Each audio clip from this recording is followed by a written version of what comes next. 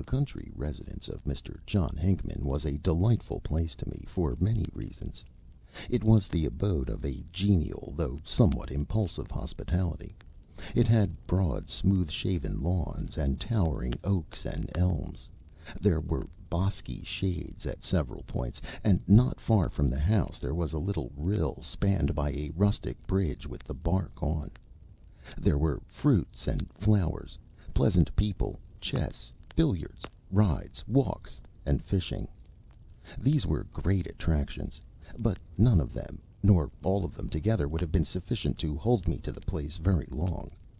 I had been invited for the trout season, but should probably have finished my visit early in the summer had it not been that upon fair days, when the grass was dry and the sun was not too hot, and there was but little wind, there strolled beneath the lofty elms, or passed lightly through the bosky shades, the form of my Madeline. This lady was not, in very truth, my Madeline. She had never given herself to me, nor had I in any way acquired possession of her. But as I considered her possession the only sufficient reason for the continuance of my existence, I called her in my reveries mine. It may have been that I would not have been obliged to confine the use of this possessive pronoun to my reveries, had I confessed the state of my feelings to the lady. But this was an unusually difficult thing to do. Not only did I dread, as almost all lovers dread, taking the step which would in an instant put an end to that delightful season which may be termed the ante-interrogatory period of love, and which might at the same time terminate all intercourse or connection with the object of my passion, but I was also dreadfully afraid of John Hinckman. This gentleman was a good friend of mine, but it would have required a bolder man than I was at that time to ask him for the gift of his niece, who was the head of his household, and, according to his own frequent statement, the main prop of his declining years. Had Madeline acquiesced in my general views on the subject, I might have felt encouraged to open the matter to Mr. Hinckman, but, as I said before, I had never asked her whether or not she would be mine. I thought of these things at all hours of the day and night, particularly the latter. I was lying awake one night in the great bed in my spacious chamber, when, by the dim light of the new moon, which partially filled the room, I saw John Hinckman standing by a large chair near the door. I was very much surprised at this, for two reasons. In the first place, my host had never before come into my room, and in the second place, he had gone from home that morning, and had not expected to return for several days. It was for this reason that I had been able that evening to sit much later than usual with Madeline on the moonlit porch. The figure was certainly that of John Hinckman in his ordinary dress, but there was a vagueness and indistinctness about it which presently assured me that it was a ghost. Had the good old man been murdered? And had his spirit come to tell me of the deed, and to confide to me the protection of his dear... My heart fluttered at what I was about to think, but at this instant the figure spoke. "Do you know," he said, with a countenance that indicated anxiety, "if Mr. Hinckman will return tonight?" I thought it well to maintain a calm exterior, and I answered, "We do not expect him."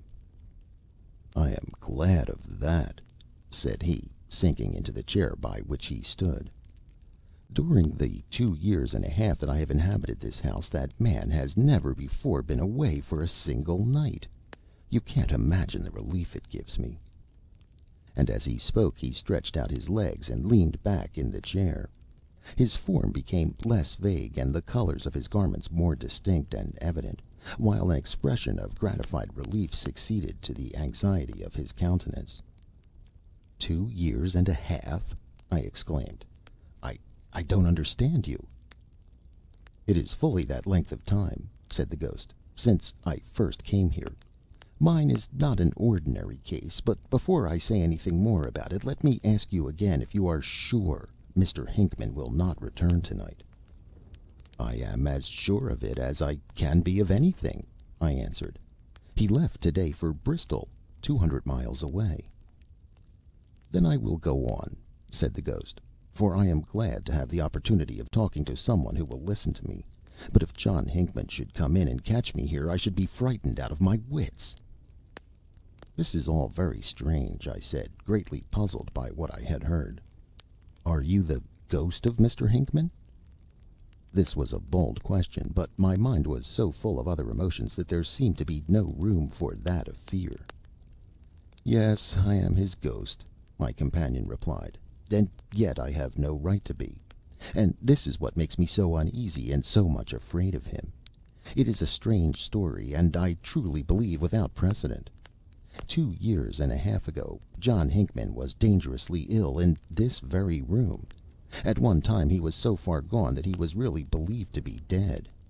It was in consequence of too precipitate a report in regard to this matter that I was, at that time, appointed to be his ghost.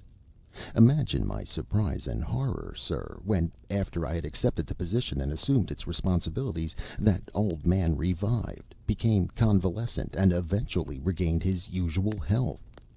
My situation was now one of extreme delicacy and embarrassment. I had no power to return to my original unembodiment, and I had no right to be the ghost of a man who was not dead. I was advised by my friends to quietly maintain my position, and was assured that, as John Hinckman was an elderly man, it could not be long before I could rightfully assume the position for which I had been selected. But I tell you, sir," he continued with animation, "the old fellow seems as vigorous as ever, and I have no idea how much longer this annoying state of things will continue. I spend my time trying to get out of that old man's way. I must not leave this house, and he seems to follow me everywhere. I tell you, sir, he haunts me." "That is truly a queer state of things," I remarked. "But why are you afraid of him? He couldn't hurt you." "Of course he couldn't," said the ghost, "but his very presence is a shock and terror to me. Imagine, sir, how you would feel if my case were yours." I could not imagine such a thing at all. I simply shuddered. "And if one must be a wrongful ghost at all," the apparition continued, "it would be much pleasanter to be the ghost of some man other than John Hinckman. There is in him an irascibility of temper, accompanied by a facility of invective which is seldom met with. And what would happen if he were to see me, and find out, as I am sure he would, how long and why I had inhabited his house, I can scarcely conceive. I have seen him in his bursts of passion, and although he did not hurt the people he stormed at any more than he would hurt me, they seemed to shrink before him." All this I knew to be very true. Had it not been for the peculiarity of Mr. Hinckman, I might have been more willing to talk to him about his niece. "I feel sorry for you," I said, for I really began to have a sympathetic feeling towards this unfortunate apparition. "Your case is indeed a hard one. It reminds me of those persons who have had doubles, and I suppose a man would often be very angry indeed when he found that there was another being who was personating himself." "Oh, the cases are not similar at all," said the ghost.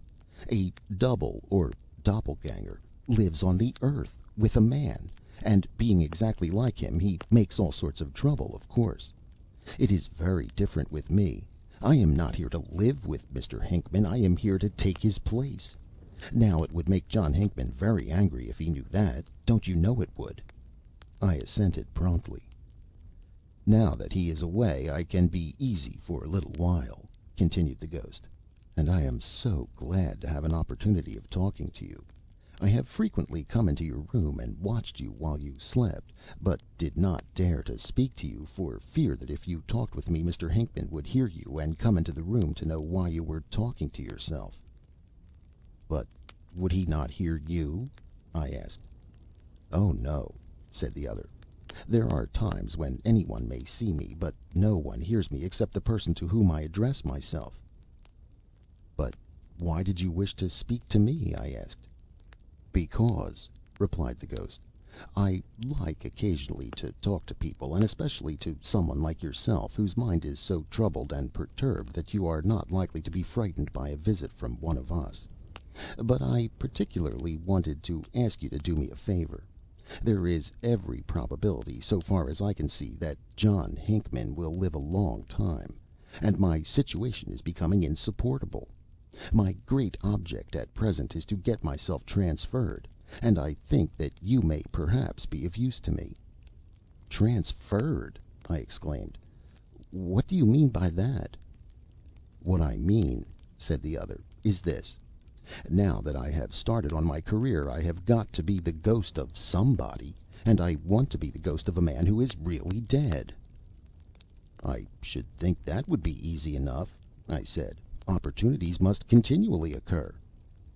"Not at all, not at all," said my companion quickly. "You have no idea what a rush and pressure there is for situations of this kind. Whenever a vacancy occurs, if I may express myself in that way, there are crowds of applications for the ghost ship." "I had no idea that such a state of things existed," I said, becoming quite interested in the matter. "There ought to be some regular system or order of precedence by which you could all take your turns, like customers in a barber's shop." "Oh dear, that would never do at all," said the other. "Some of us would have to wait forever. There is always a great rush whenever a good ghost ship offers itself, while, as you know, there are some positions that no one would care for. And it was in consequence of my being in too great a hurry on an occasion of the kind that I got myself into my present disagreeable predicament, and I have thought that it might be possible that you would help me out of it. You might know of a case where an opportunity for a ghost ship was not generally expected, but which might present itself at any moment. If you would give me short notice, I know I could arrange for a transfer." "What do you mean?" I exclaimed. "Do you want me to commit suicide, or to undertake a murder for your benefit?" "Oh, no, no, no," said the other with a vapory smile. "I mean nothing of that kind. To be sure, there are lovers who are watched with considerable interest, such persons having been known, in moments of depression, to offer very desirable ghost ships. But I did not think of anything of that kind in connection with you. You were the only person I cared to speak to, and I hoped that you might give me some information that would be of use, and in return I shall be very glad to help you in your love affair." "You seem to know that I have such an affair," I said. "Oh, yes," replied the other with a little yawn. "I could not be here so much as I have been without knowing all about that." There was something horrible in the idea of Madeline and myself having been watched by a ghost, even, perhaps, when we wandered together in the most delightful and bosky places. But then this was quite an exceptional ghost, and I could not have the objections to him which would ordinarily arise in regard to beings of his class. "I must go now," said the ghost, rising. "But I will see you somewhere tomorrow night. And remember, you help me, and I'll help you." I had doubts the next morning as to the propriety of telling Madeline anything about this interview, and soon convinced myself that I must keep silent on the subject. If she knew there was a ghost about the house, she would probably leave the place instantly. I did not mention the matter, and so regulated my demeanor that I am quite sure Madeline never suspected what had taken place. For some time I had wished that Mr. Hinckman would absent himself for a day at least from the premises. In such case I thought I might more easily nerve myself up to the point of speaking to Madeline on the subject of our future collateral existence. And now that the opportunity for such a speech had really occurred, I did not feel ready to avail myself of it. What would become of me if she refused me? I had an idea, however, that the lady thought that if I were going to speak at all, this was the time. She must have known that certain sentiments were afloat within me, and she was not unreasonable in her wish to see the matter settled one way or the other. But I did not feel like taking a bold step in the dark. If she wished me to ask her to give herself to me, she ought to offer me some reason to suppose that she would make the gift. If I saw no probability of such generosity, I would prefer that things should remain as they were. That evening I was sitting with Madeline in the moonlit porch. It was nearly 10 o'clock, and ever since supper time I had been working myself up to the point of making an avowal of my sentiments. I had not positively determined to do this, but wished gradually to reach the proper point when, if the prospect looked bright, I might speak. My companion appeared to understand the situation. At least, I imagined that the nearer I came to a proposal, the more she seemed to expect it. It was certainly a very critical and important epoch in my life. If I spoke, I should make myself happy or miserable forever, and if I did not speak, I had every reason to believe that the lady would not give me another chance to do so. Sitting thus with Madeline, talking a little, and thinking very hard over these momentous matters, I looked up and saw the ghost, not a dozen feet away from us. He was sitting on the railing of the porch, one leg thrown up before him, the other dangling down as he leaned against a post. He was behind Madeline, but almost in front of me, as I sat facing the lady. It was fortunate that Madeline was looking out over the landscape, for I must have appeared very much startled. The ghost had told me that he would see me sometime this night, but I did not think he would make his appearance when I was in the company of Madeline. If she should see the spirit of her uncle, I could not answer for the consequences. I made no exclamation, but the ghost evidently saw that I was troubled. "Don't be afraid," he said. "I shall not let her see me, and she cannot hear me speak unless I address myself to her, which I do not intend to do." I suppose I looked grateful. "So you need not trouble yourself about that," the ghost continued. "But it seems to me that you are not getting along very well with your affair. If I were you, I should speak out without waiting any longer. You will never have a better chance. You are not likely to be interrupted, and so far as I can judge, the lady seems disposed to listen to you favorably. That is, if she ever intends to do so. There is no knowing when John Hinckman will go away again. Certainly not this summer. If I were in your place, I should never dare to make love to Hinckman's niece if he were anywhere about the place. If he should catch anyone offering himself to Miss Madeline, he would then be a terrible man to encounter." I agreed perfectly to all this. "I cannot bear to think of him!" I ejaculated aloud. "Think of whom?" asked Madeline, turning quickly toward me. Here was an awkward situation. The long speech of the ghost, to which Madeline paid no attention, but which I heard with perfect distinctness, had made me forget myself. It was necessary to explain quickly. Of course, it would not do to admit that it was of her dear uncle that I was speaking, and so I mentioned hastily the first name I thought of. "Mr. Villers," I said. This statement was entirely correct, for I never could bear to think of Mr. Villers, who was a gentleman who had at various times paid much attention to Madeline. "It is wrong for you to speak in that way of Mr. Villers," she said.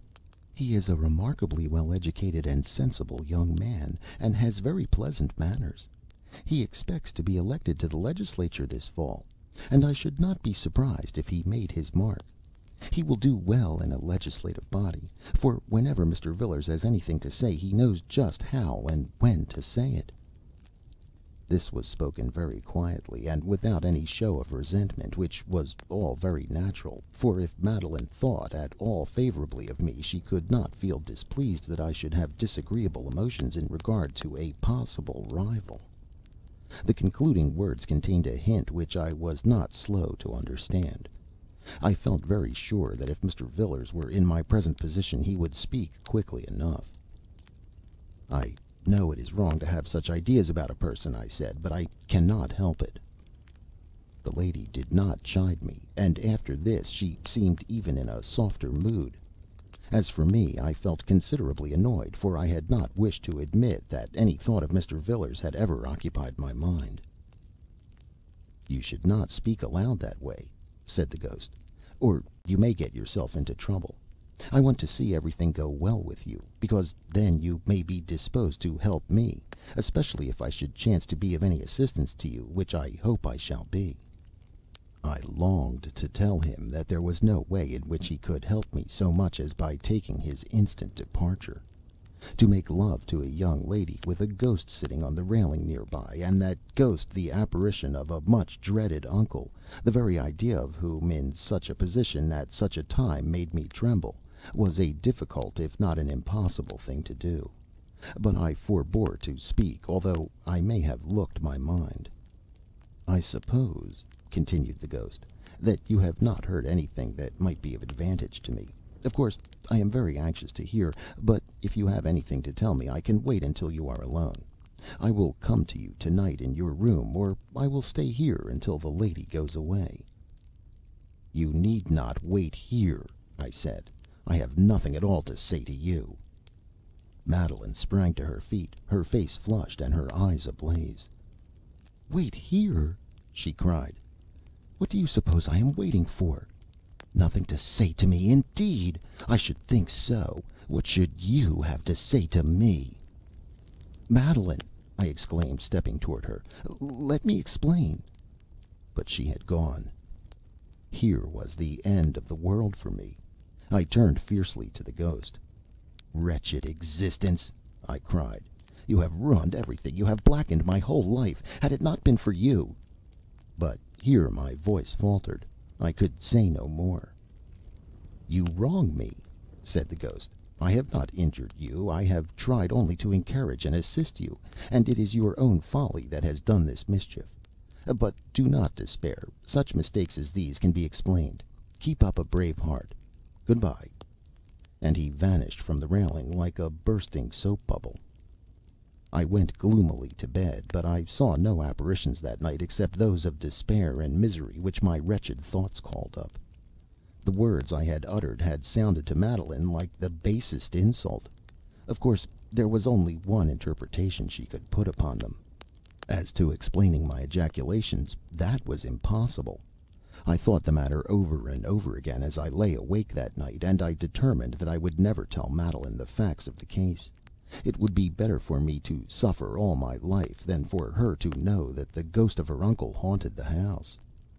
Mr. Hinckman was away, and if she knew of his ghost she could not be made to believe that he was not dead. She might not survive the shock. No, my heart could bleed, but I would never tell her. The next day was fine, neither too cool nor too warm. The breezes were gentle, and nature smiled. But there were no walks or rides with Madeline. She seemed to be much engaged during the day, and I saw but little of her. When we met at meals she was polite, but very quiet and reserved. She had evidently determined on a course of conduct, and had resolved to assume that, although I had been very rude to her, she did not understand the import of my words. It would be quite proper, of course, for her not to know what I meant by my expressions of the night before. I was downcast and wretched, and said but little, and the only bright streak across the black horizon of my woe was the fact that she did not appear to be happy, although she affected an air of unconcern. The moonlit porch was deserted that evening, but wandering about the house I found Madeline in the library alone. She was reading, but I went in and sat down near her. I felt that, although I could not do so fully, I must in a measure explain my conduct of the night before. She listened quietly to a somewhat labored apology I made for the words I had used.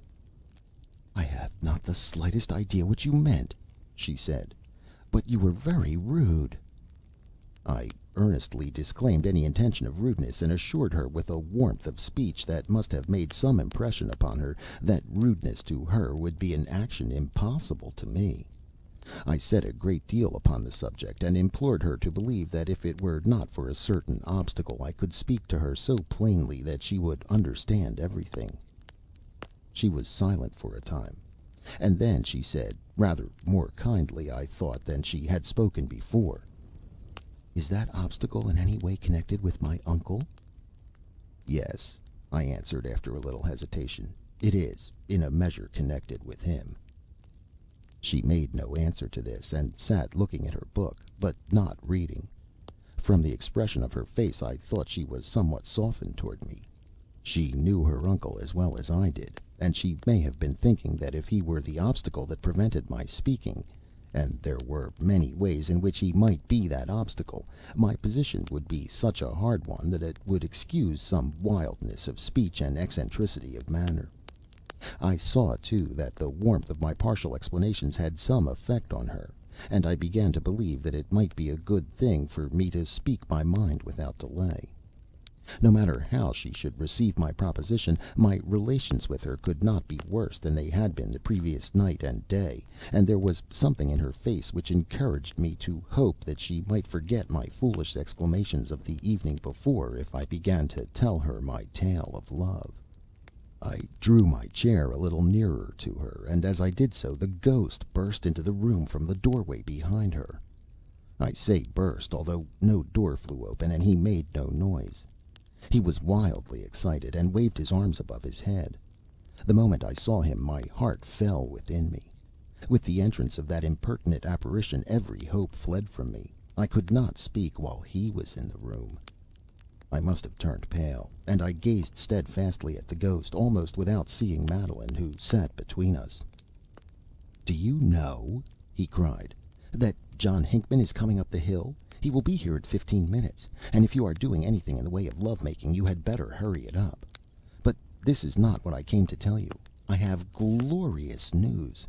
At last I am transferred. Not 40 minutes ago a Russian nobleman was murdered by the Nihilists. Nobody ever thought of him in connection with an immediate ghost ship. My friends instantly applied for the situation for me and obtained my transfer. I am off before that horrid Hinckman comes up the hill. The moment I reach my new position I shall put off this hated semblance. Goodbye. You can't imagine how glad I am to be at last the real ghost of somebody." "Oh," I cried, rising to my feet and stretching out my arms in utter wretchedness, "I would to heaven you were mine!" "I am yours," said Madeline, raising to me her tearful eyes.